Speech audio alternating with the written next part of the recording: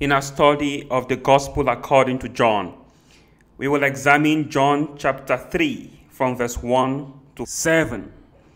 Now there was a man of the Pharisees named Nicodemus, a leader of the Jews.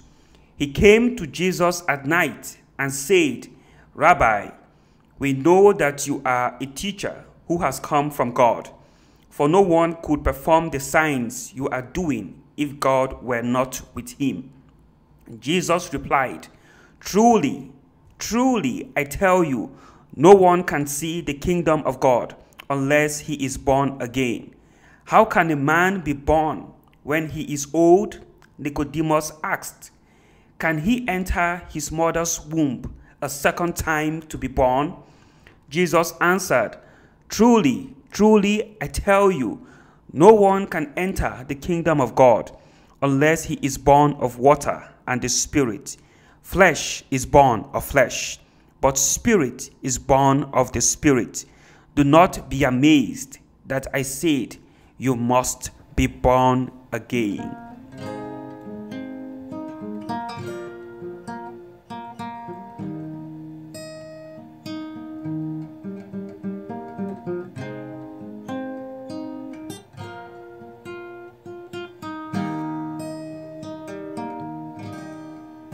That I might know him and the power of his resurrection and the fellowship of his suffering, that I might attain unto the resurrection of the dead, that I might apprehend that which I've been apprehended for. The meeting between Nicodemus, a leader of the Jews, and Jesus Christ at night appears to mark the first of many teaching discourses of Jesus as recorded by John. The content of this discussion and the setting reveals a deeper understanding of the work of Christ and the person of Jesus. Nicodemus was a leader of the Jews, and he belonged to the Pharisaical order. The Pharisees were one of the leading Jewish religious orders of the day. They practiced and observed strict observance of the Jewish written and ceremonial laws. Nicodemus had witnessed the signs of the clearing of the temple and the healing of the lame and the blind. As an expert in Jewish law, customs, and the prophets, he had an understanding of the purpose of the signs, which was to validate Jesus' authority as the Messiah, the Son of God. However, the majority of his colleagues, the Pharisee sect, were in mortal opposition to Jesus and even planned his death. But Nicodemus, wanting to understand more about the person and the work of Jesus, came at night to have an audience with him. In coming by night, this may represent a fear of being spotted or seen by others, but symbolically, Nicodemus coming to Jesus by night represents a person living in the darkness of this world who now encounters the light. Jesus is the light that shines in the darkness. John 8 verse 12. Once again, Jesus spoke to the people and said, "I am the light of the world. Whoever follows me will never walk in darkness, but will have the light of life." David speaks of Jesus in Psalms chapter 36 verse 9. "For with you is the fountain of life. In your light we see light." Remember that in John chapter 1 from verse 4 to 5, it says, "In him was life, and that light was the light of men. The light shines in the darkness, and the darkness has not overcome it." So Nicodemus says to Jesus, "Rabbi, we know that you are a teacher who has come from God, for no one could perform the signs you are doing if God were not with him." Nicodemus understood that God authenticates his messengers through giving them power to perform miracles. But this understanding falls far short of Jesus' true identity. It appears that Nicodemus may be approaching Jesus as a delegate of the Sanhedrin. The Sanhedrin was the supreme council and tribunal of the Jews, headed by a high priest. They exercised authority over religious, civil, and criminal matters among the Jewish people. So he said to Jesus, "We know," as though representing a group, yet also coming for personal inquiry. But here is what Jesus replies Nicodemus: "Truly, truly, or most assuredly, I tell you, no one can see the kingdom of God unless he is born again." Here, Jesus, in revealing the grand design of the work of God, tells Nicodemus, who is symbolic of the world of sin, a people living in self-righteousness, a people with a grand picture of themselves as being morally superior, as being good men, being virtuous individuals. Today, almost every person self-purports to be a good person, to be kind, to be loving, to show empathy and understanding. But here, Jesus, the Messiah, is saying that spiritual rebirth is an absolute necessity for entering the kingdom of God. The word "unless" in the teaching of Jesus refers to a universally necessary condition for seeing and entering the kingdom of God. To be born again, to undergo spiritual rebirth, is an essential part of Christianity. Without it, entrance into God's kingdom is impossible. To be born again, or spiritual rebirth, is also called regeneration. Any group that claims to be a Christian group or claims to believe in Jesus for salvation, but scorns and disdains the concept of being born again, such as the Mother Harlot or other false sects, false cults, and false churches, represent apostasy, a renunciation of the faith. Regeneration refers to a new generating, a new genesis, a new beginning. It is more than turning over a new leaf. It marks the beginning of a new life in a radically new person. The Apostle Peter in 1 Peter chapter 1 verse 23 speaks of believers having been born again, not of corruptible seed, but incorruptible through the word of God, which lives and abides forever. Regeneration is the work of the Holy Spirit on those who are spiritually dead. In Ephesians chapter 2 from verse 2 to 10, "And you were dead in your sins and trespasses, in which you used to walk when you conformed to the ways of this world and of the ruler of the power of the air, the spirit who is now at work in the sons of disobedience. All of us also lived among them at one time, fulfilling the cravings of our flesh and indulging its desires and thoughts. Like the rest, we were by nature children of wrath. But because of his great love for us, God, who is rich in mercy, made us alive with Christ, even when we were dead in our trespasses. It is by grace you have been saved. And God raised us up with Christ and seated us with him in the heavenly realms in Christ Jesus, in order that in the coming ages he might display the surpassing riches of his grace, demonstrated by his kindness to us in Christ Jesus. For it is by grace you have been saved, through faith, and this not from yourselves. It is the gift of God, not by works, so that no one can boast. For we are God's workmanship, created in Christ Jesus to do good works, which God prepared in advance as a way of life.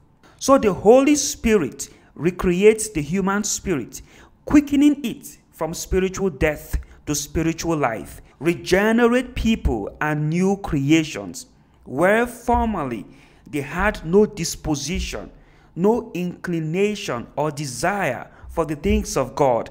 Now they are disposed and inclined toward God. In regeneration, God plants a desire for himself in the human heart that otherwise would not be there. Regeneration is not to be confused with the full experience of conversion. Just as natural birth is our introduction into life outside the womb, likewise, our spiritual rebirth is the starting point of spiritual life. The Apostle Paul touches on this when speaking on gaining Christ, knowing him above all else, in Philippians 3 verse 7 to 10. But whatever was gained to me, I count as loss for the sake of Christ. More than that, I count all things as loss, compared to the surpassing excellence of knowing Christ Jesus, my Lord, for whom I have lost all things. I consider them rubbish, that I may gain Christ, and be found in him, not having my own righteousness from the law, but that which is true faith in Christ. Faith in Christ, the righteousness from God on the basis of faith. I want to know Christ and the power of his resurrection and the fellowship of his sufferings, being conformed to him in his death, and so somehow to attain the resurrection from the dead. Regeneration occurs by God's divine initiative and is an act that is sovereign, immediate, and instantaneous. An awareness of our conversion may be gradual, but regeneration itself is instantaneous. No one can be partially reborn any more than a woman can be partially pregnant. By this, we mean that regeneration is not the fruit or result of faith. Rather, regeneration precedes faith as the necessary condition for faith. We also do not in any way avail ourselves towards regeneration or cooperate as co-workers with the Holy Spirit to bring it to pass. We do not decide or choose to be regenerated. God chooses to regenerate us before we will ever choose to embrace him, before we come to saving faith. Indeed, we can never come to saving faith except we have first been regenerated by God the Holy Spirit. In 1 John chapter 4 verse 10, and this is love, not that we loved God, but that he loved us and sent his Son as an atoning sacrifice for our sins. Also in 1 John chapter 4 verse 19, we love because he first loved us. In regeneration, we see the love of God to the believers by his sovereign election for his glory. Now we clearly understand that indeed in John 6 verse 44, no one can come to me unless the Father who sent me draws him, and I will raise him up at the last day. We did not choose God, God chose us. We did not love God, God loved us. So we worship him because he chose us and he loved us even when we were dead in our sins. But now we are alive. The Lord says in Jeremiah chapter 31 verse 3, I have loved you with an everlasting love. Therefore, with loving kindness, I have drawn you. After we have been regenerated by the sovereign grace of God, for sure we do choose, act, cooperate, and believe in Christ. What God does is to quicken us to spiritual life, rescuing us from darkness, bondage, and spiritual death. God makes faith possible and actual for us. He quickens faith within us. Ephesians chapter 1 verse 4 to 6. For he chose us in him before the foundation of the world to be holy and blameless in his presence. In love, he predestined us for adoption as his sons through Jesus Christ, according to the good pleasure of his will, to the praise of his glorious grace, by which he made us accepted in the beloved. You cannot enter God's kingdom by being a self-proclaimed good person, by being kind, by being a civil rights leader, by being an environmentalist, or by being a philanthropist. The only way to see or to enter the kingdom of God is to be born again. Flesh is born of flesh, but spirit is born of the Holy Spirit. So Jesus says, do not be amazed that I said you must be born again. These are wonderful words. So sing them over again to me, wonderful words of life. Let me more of their beauty see, wonderful words of life. Words of life and beauty, teach me faith and duty. Beautiful words, wonderful words of life. That I might know him and the power of his resurrection, and the fellowship of his suffering, being conformed unto his death, that I might apprehend that which I've been apprehended for, that I might apprehend that which I've been apprehended for, being conformed unto his death, that I might apprehend that which I've been apprehended for.